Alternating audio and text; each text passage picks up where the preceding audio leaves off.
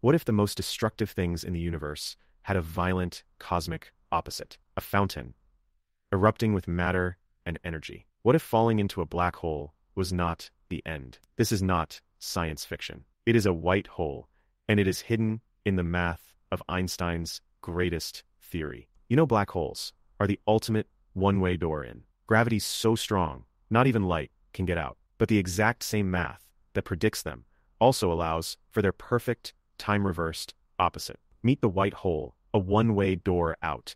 Instead of sucking things in, it violently blasts matter and light into space. It is a region you can only exit, never enter. For years, physicists thought it was just a mathematical quirk. But new theories suggest when a black hole crushes matter, it does not create an infinite singularity. Instead, it hits a quantum limit and bounces, turning itself inside out and exploding as a white hole. Black holes might be the universe's most extreme recycling plants.